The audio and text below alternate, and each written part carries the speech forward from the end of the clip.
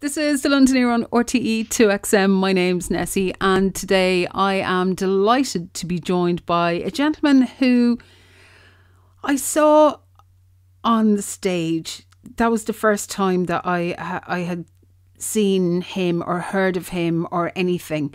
And he blew me away in a production of Chasing Bono that was happening up in the Soho Theatre. I think it was a couple of years ago. It was like 2 days before Christmas, and it was a Christmas that we had chosen not to go home. So it could be 3 years ago maybe at this stage.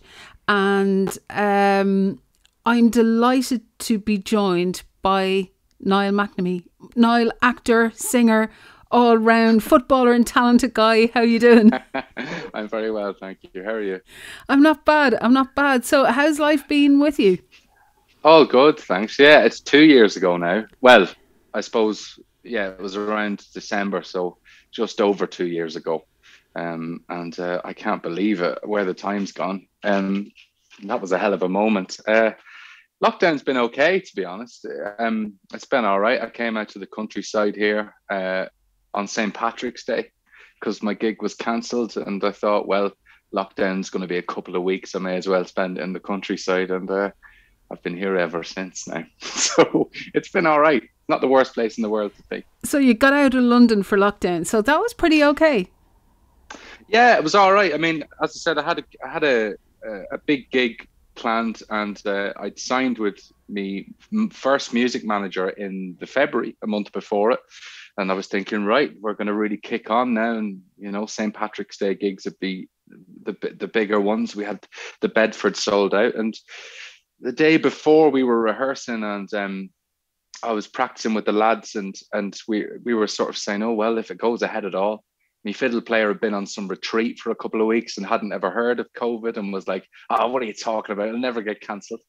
We went for a pint after rehearsals. And then I remember seeing a train load of people coming off the tube who'd been let go, and the West End went dark, and it felt like the world was coming to an end. And then the gig got cancelled. And, you know, I said to Imelda, you know, what are we doing? And she went, well, if it's going to be closed, we might as well be together on St. Patrick's Day. So I remember arriving at the train station, and then I know it sounds stereotypical, but this mad panic as we realized that, because people talked about the toilet rolls going missing very quickly. But what no one talked about on the 17th of March that year was the Guinness. We couldn't find a can anywhere. Luckily, we found this little old shop in the middle of nowhere that people hadn't caught on to, and we stocked up and had a great night.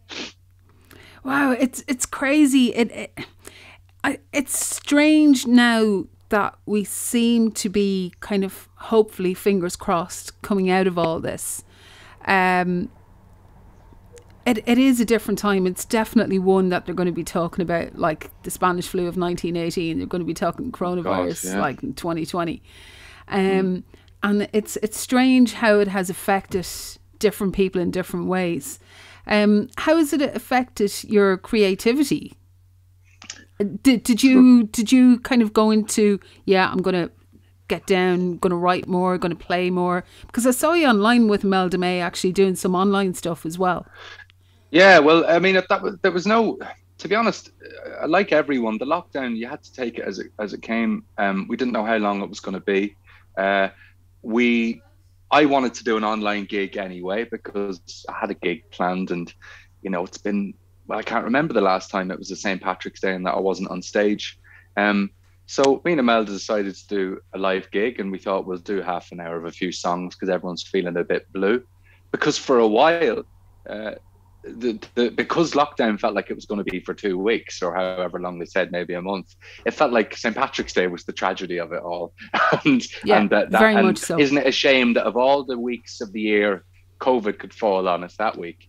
Because I remember when Dublin closed the day before St. Patrick's Day, and I started getting really worried because I remember thinking, you think if it wasn't that bad, they'd go, we'll wait a day, get our money in the pubs, and then we'll. Anyway, we did the gig, and it became quite legendary, really. I couldn't believe it. I couldn't see a world in which I would want to sit and watch a gig on a phone. And it shows you how the world has changed so much, because people just did. And, you know, it meant a lot to people. And then for the weeks, probably a couple of months after it, if I'm honest, haven't spent years since I was 18 in London, trying to get getting acting jobs, or working on the building sites, or having my own van, and just this constant pressure.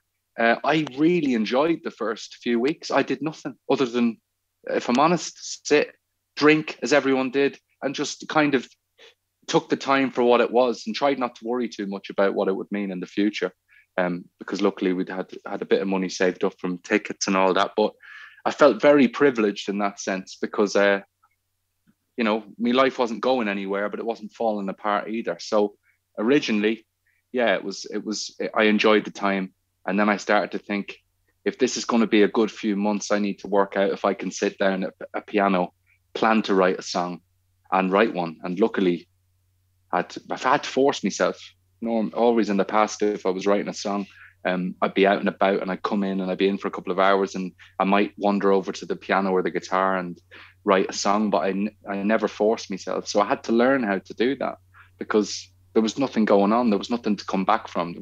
Wasn't many stories to write about. So luckily enough, I managed to write about 15 songs during lockdown that I'm happy with, and I wouldn't have thought that before. It's strange, actually, when you mention like kind of forcing yourself to sit down, because when you look at people like up in Denmark Street, in the old like songwriting factories that Elton John was originally a part of, that's what they did. I know. Monday to Friday, 9 to 5. That's what they did. Well, to me, I know, I understood that. But for me, I'd always had this, because I'd only ever written songs in one way, and I'd never decided how I was going to write. It just seemed to be that I wouldn't plan to. One day something had happened to me, or I'd get heartbroken, or the football would go wrong, or whatever. And I'd end up just, the song would happen to be written there. I know it sounds a bit arty-farty, but I really wouldn't plan it. So naturally, I used to sort of think that if you sat down and planned to write a song, and thought about a subject and really thought it through, and it wasn't like this magic that came upon you, that it wasn't real, that it wasn't legit. So I had to get past that. And there's still a difference. I can definitely feel the difference between a song that just comes to me and a song that I've had to think about and put work into coming back to. Because my rule always before was, if you haven't written a song, the full song, within an hour, then you're never going to finish it. So I've had to change that rule, and maybe in hindsight that was just laziness. I think it's a really interesting, really, really interesting subject, because I think a lot of singer-songwriters,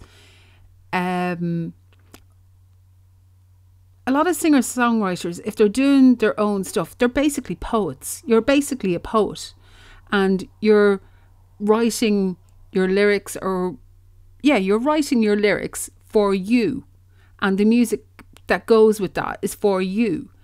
And if you're kind of forcing yourself, I've never heard of a poet making themselves sit down and write a song or write a poem. But if you're forcing yourself to do that, it has to bring that extra, I suppose, a change in mentality, and a change of, slight change of structure in how you're doing things, which probably then, when you look at, again, the modern current hit factory, if you look like people at Justin Trantner or people like that who he writes for like people from Justin Bieber, Selena Gomez, Julia Michaels, all these people. They just like, he's a really good guy, and he is a talented guy. He's a really talented guy. I'm not good. I've met him a few years ago and interviewed him a few years ago, and he's a really talented guy. But a lot of it just seems to be like, churn. And when you're doing that for yourself, you want to make sure that at the same time you want to get your output up, but you don't want to turn it into something that isn't going to mean anything to you either. Exactly. It's well, that's another thing as well, is that I don't know, I can't speak for loads of other songwriters or anything, but if I had to write out a trajectory, I'd say for the first few years I'd write one song every few months. And it's definitely getting more. I think you get into a pattern of it. But also, again, that was part of the sort of feeling of, I never wanted to have a song some people I see release songs and they chat about it and they go, well, you know, it's a good song, but it's not like, you know, it's a one you might like dancing to or whatever. And there's always excuses. And I never had that with songs before. I always used to have, this is a song, and if I didn't think it was ready and really good and brilliant, then no one would have heard it, you know.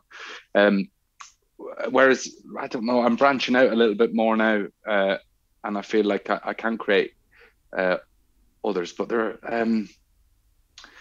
yeah, I mean, I suppose it was a good time to start learning how to, or to teach myself to sit and write about perhaps. Oh no, Sorry, someone just called me. No worries. It was a good time. It was a good time to teach myself to sit and write about other things, because I sort of had this feeling quite quickly that I didn't want to write songs about being in lockdown.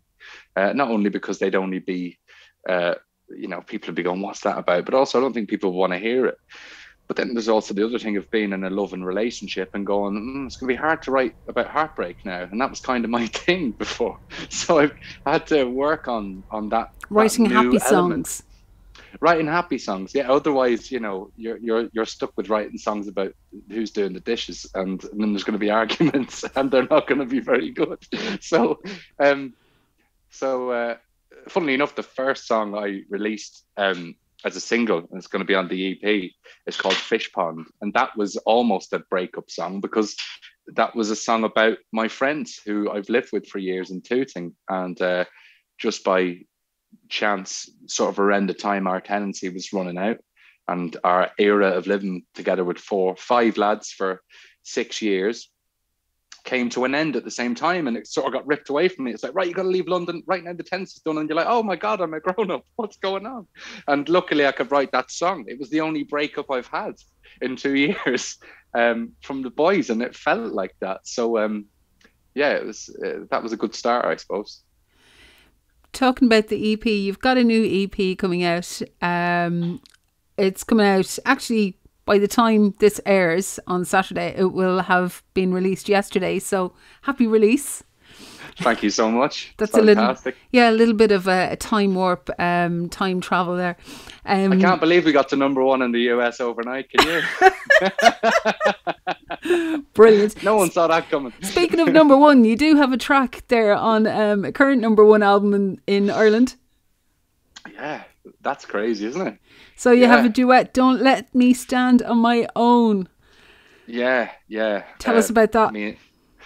Well, that song, I can't believe that. I mean, I'm so pleased for Imelda, first of all. I mean, I've never seen anyone work so hard and gets, you know, so little help in some ways from the industry, and you know, there's been all that stuff on the radio recently, or talk about, you know, female artists being played compared to men in Ireland, and you know, I've just seen her work so hard for such a long time, and it's been pushed back because of the pandemic and all this sort of stuff, and she really got what she deserved, getting to #1. And then to be on it with the duet is mental. I can't believe that was I mean, I started writing that probably a few months into me and Imelda being together, so 2019, and I don't remember where I was going or where I'd been, but I was in the house for about, again, as I was talking about songwriting earlier, I was in the house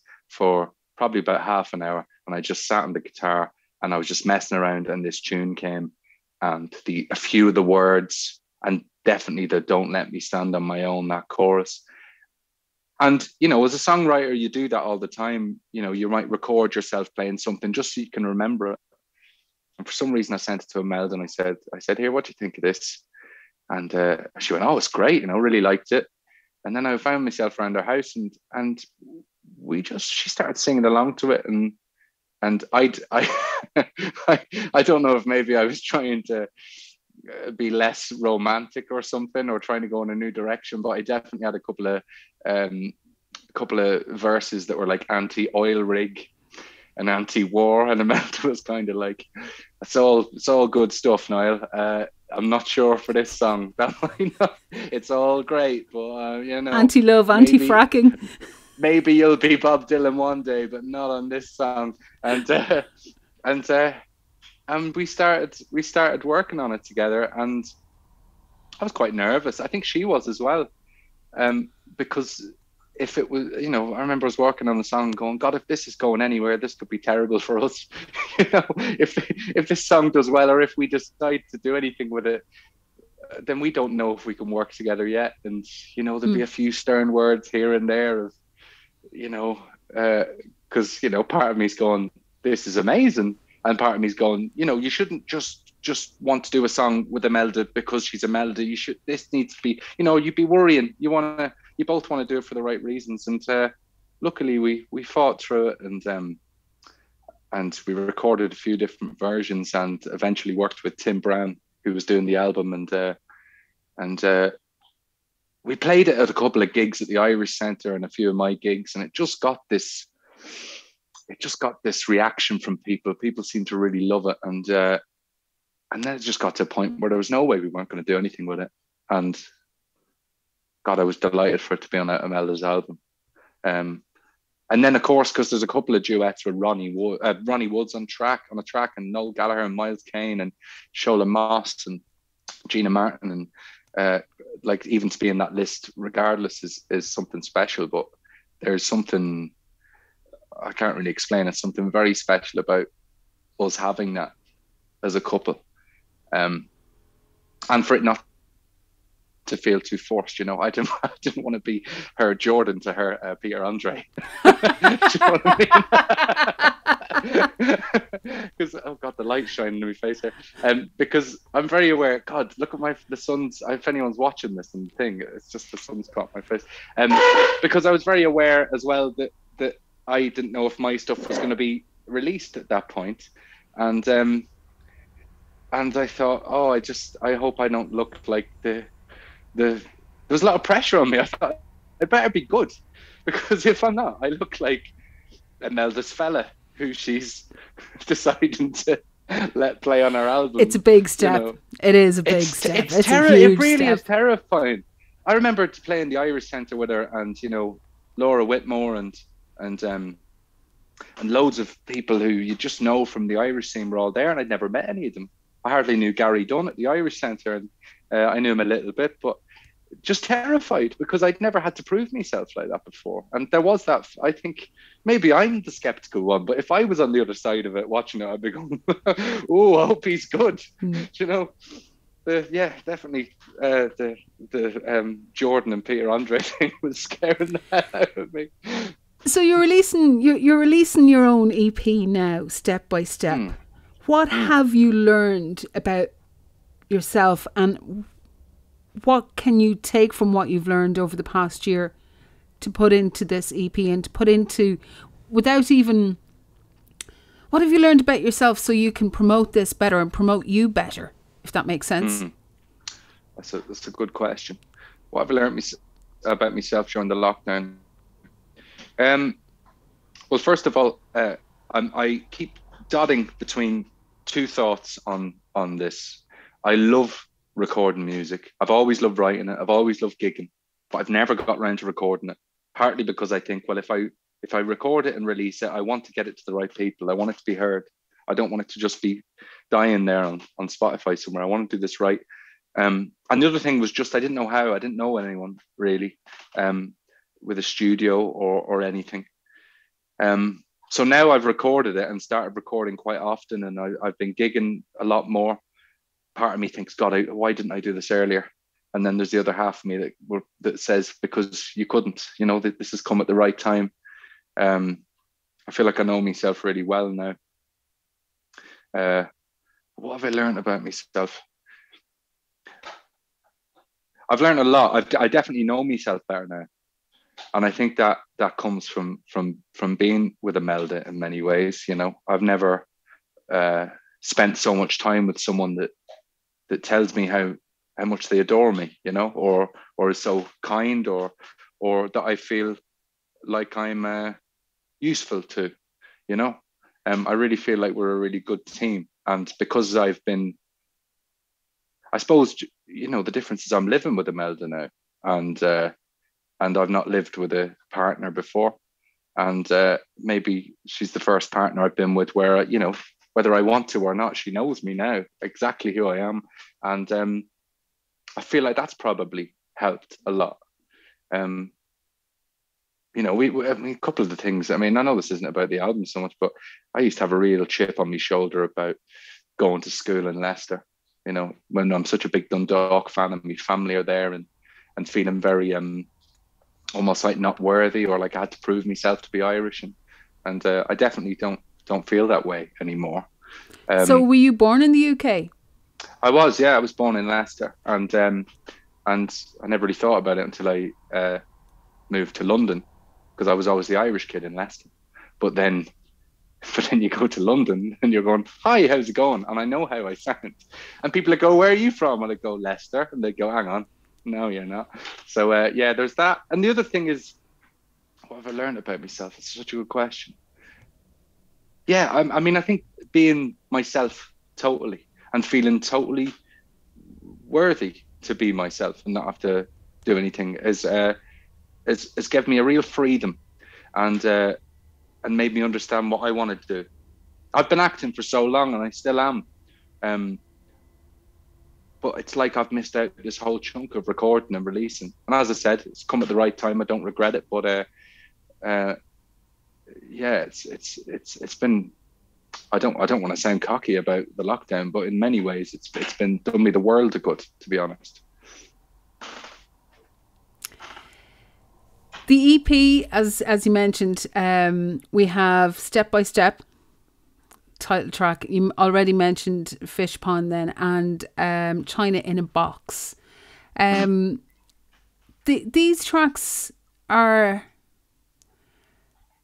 they're a really nice collection, I think. And do you feel they're a stepping stone into progressing into an album, or because it's really hard to judge how anything is going or how anything will go? And as you say, a lot of people tend to put out singles at the moment, but singles can just get lost on Spotify. So if you have an album to hold, if you have an album to promote, it's an actual product rather than just something, a throwaway track. Certainly. The music industry is so strange, and you know, it's not just strange because, I mean, yeah, there is it's part, I think it's part of the reason why I did better in acting to start with, when I wanted to do both. It's because with acting, there's more of the industry's more of a trajectory. You get an agent, then they get you an audition, you audition for it, and you either get it or you don't. And if you get it, you work, and then you get paid for doing it. And life is good, pretty much. There are bad sides to the acting industry, of course, but you know, generally speaking, it's quite a clear trajectory. Whereas in music, it's anyone's guess. You know, even at the start with my manager, we were, you know, and people in the industry chatting to them, what should I do? Should I release a single? Should I release an album or an EP? Whatever that is. How many tracks should be on an EP? How many tracks should be on an album? How many singles should you do on an album? There's no answer to them. And the worst thing is I've found in the industry already, and you know, I'm sure a few people would agree with me on this, is that anyone who does something different to that, who does well off it, then the whole of the rest of the industry go, oh, let's do that. Like Lewis Capaldi, when he was doing all of his videos on YouTube, and that was a whole unique thing. Then everyone started doing that. But he was the first one. And there would have been a point at which he said, I'll do this. And they would have gone, no. And he did it anyway. The answer is to that is that, God, if I could have done an album and released it and had the time and the studio time and all that, then I would have done that if it was the right thing. I've got so many songs, and in a way, it was the most difficult thing was picking which ones were going to go on the EP. You know, I was doing a gig last year in February, just before lockdown, and not last year, the year before, God, and you know, we're doing a set list of 18 songs that my crowd, which has grown, know all the words to, and it was really hard to pick which songs to go on it. So I feel like I'm writing my 6th album, and I've just released my first EP. So it's about, I quite like the idea of one day sitting down and writing an album from start to finish. But I've got a lot of songs to get through before that. Because I, you know, if I'm honest, I can't say that this EP is a journey within itself, as some albums and EPs are. It's not a story; it's a collection of songs that, Step by Step, which is the leading track in it, I wrote 6 or 7 years ago, and it's just stuck with me through. Do you know what? Actually, I'd stopped playing it, and I played it to Imelda earlier when we were playing it, and she was like, "You need to keep that." But I wrote it years ago, and Fish Pond's really new. 5 Hours is probably 8 years ago.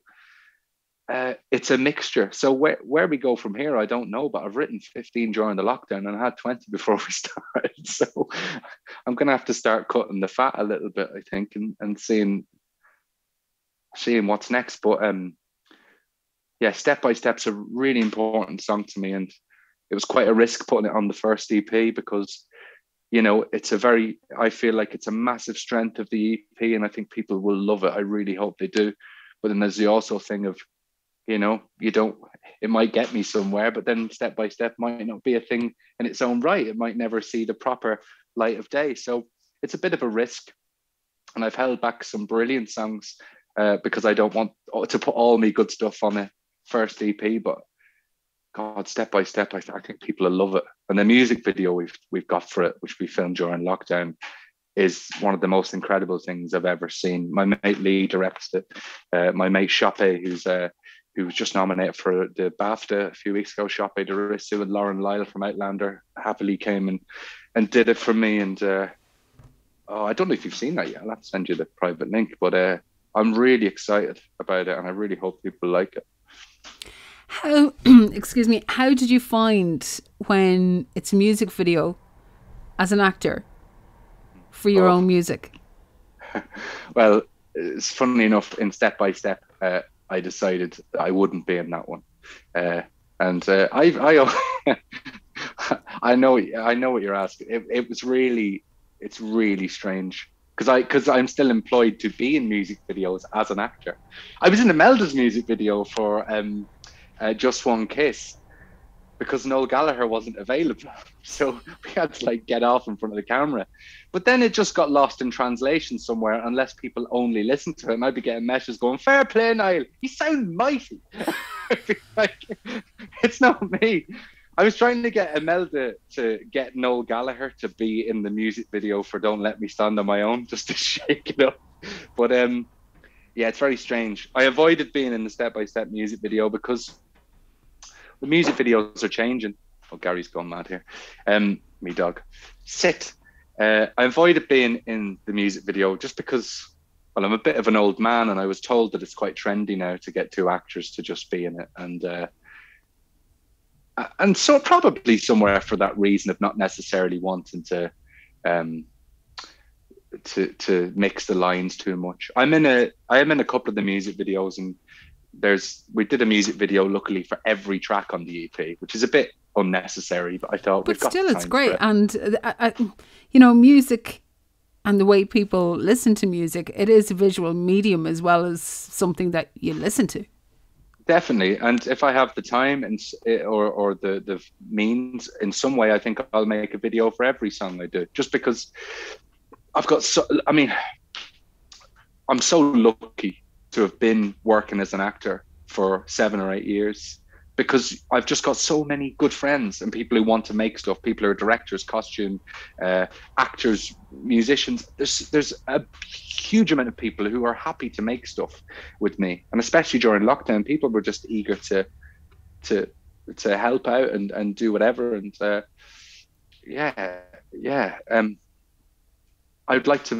really would like to commit to making a visual for everything, really.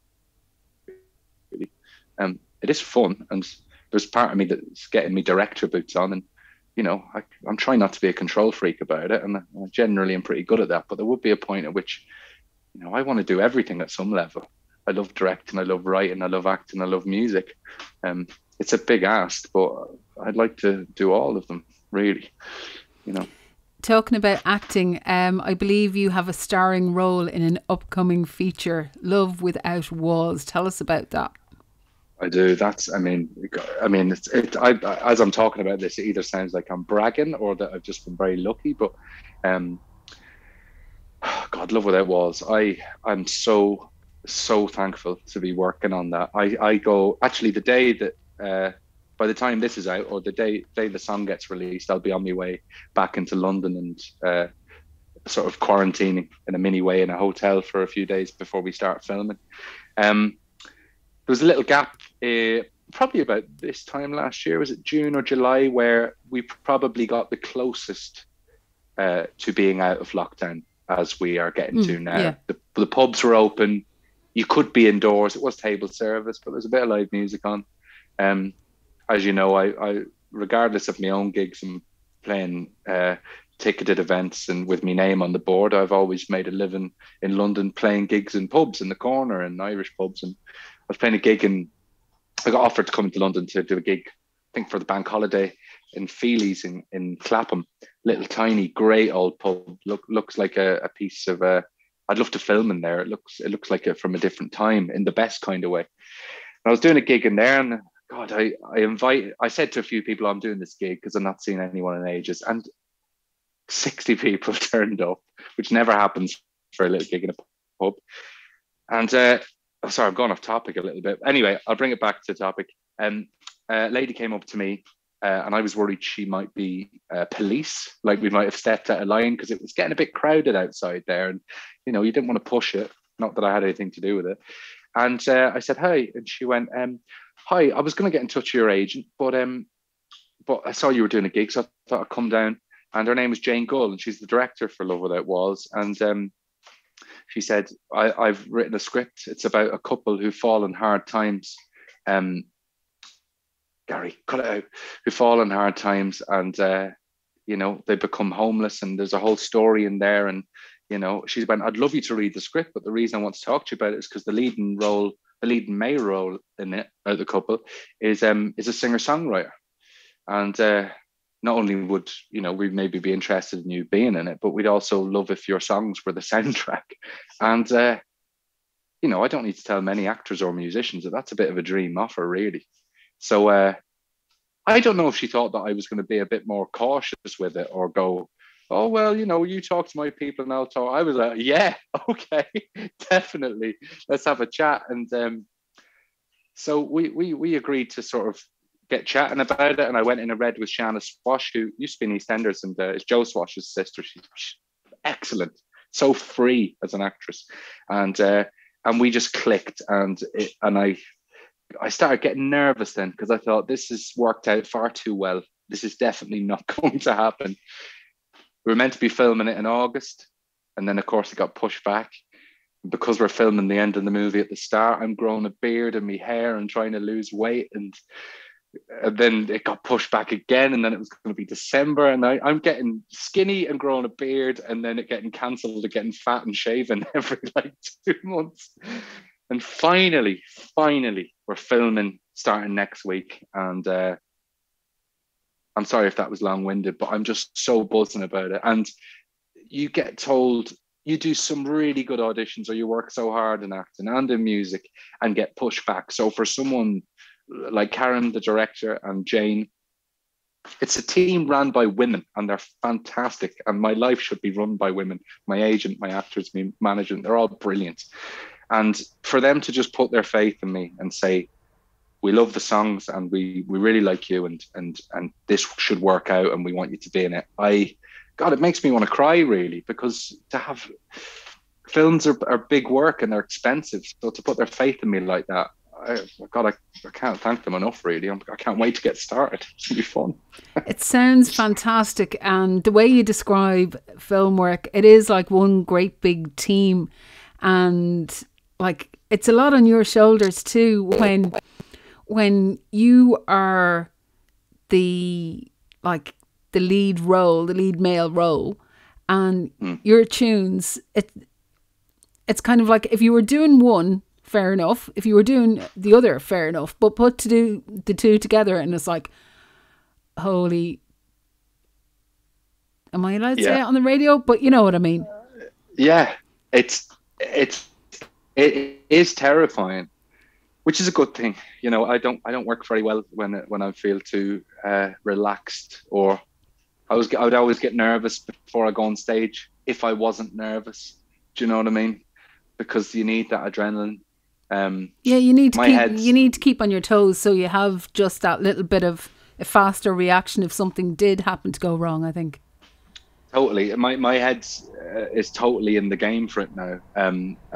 Something just clicked a few weeks ago. I spent so long with the script not wanting to look at it because I'd be terrified, or you know, when something just scares you enough or you don't. And then I read it one day and I was like, wow, this is going to be a great film. And then I've been stuck in it ever since. So I can't really wait to get started. But oh, well, actually, that's a good point. One of the things in the time when we were meant to be starting filming and it got pulled back, they said to me, look, it's fine for us to not film this for a bit. But once we're up and running, if something happens in the middle of it and we have to stop, it's going to kill us, basically. So they said, but we can do one day. They said, why don't we film the music video for China in a Box, but set it as the movie, like sort of like a teaser. So we spent a day together filming that, and when we released China in a Box, which is also on the EP, that came out, and God, you could just tell me and Shanna work so well together. Me and Jane, there's no big heads in there. Everyone's really open and willing to take suggestion and be and to give it, and it feels like a really equal set. Which I know some people in acting and stuff, they always comment on how nice a team is, and generally speaking, teams are nice, but there's always a hierarchy. I'm always terrified of directors. Always. I don't know if it's a schoolboy thing of not getting on with teachers or something, or maybe not feeling, maybe they picked the wrong person, but I don't have that with Jane. We keep in touch all the time and are talking about it, and it feels like our project, you know, not something that I'm just in. And I think that works really well for me. And that's why there's no personal fear, which I love. I know that sounds a bit daft, but the fear is all about the actual work. When often for me, I'm never worried about how it comes across on stage or on screen, but my worry is, do the other people like me, or do we get on, or do I seem like a bit of an idiot here or a bit daft? But it just feels like we're already a family, so I'm not even started. So it's great. Niall, it's been absolutely fascinating and fantastic chatting to you. Thank you for being so open. You've been so open. If you say that you've been, I suppose, learning about yourself in the past year and you're happy with who you are, that has definitely shown today. So thank you for being so open. It's great because as well as everything else, not a lot of blokes are that open in interviews. You know, but thank you for laying everything bare for us. It's been a pleasure. If people want to find out more about you, more about your acting, and more about Step by Step, the EP, including the launch and all this kind of stuff and your gigs, where can they go? What can they do? How can they find you? You can find me on Facebook or Instagram or Twitter, or I've got a website, niallmcnamee.com. It's not the easiest name to spell, but I'm sure people will find it. Yeah, I'd say Instagram would be the best place, but I'm on all of it, and I'll keep all the updates coming. The EP's out Friday the 14th of May. The music video should be out, I think, the 26th of May, and then there's plenty going on after that with the EP. And then I've actually got, unbelievably, my first for a while, totally not socially distanced, full capacity gig at Nell's in London on the 25th of June. I think that's right. But yeah, they can follow me on all those online things, and yeah, I'll be there and I'll keep everyone updated, and I hope people like it, you know. Niall, thanks a million again, and say hello to Gary there, and and best of luck with the EP. Thanks so much for having me.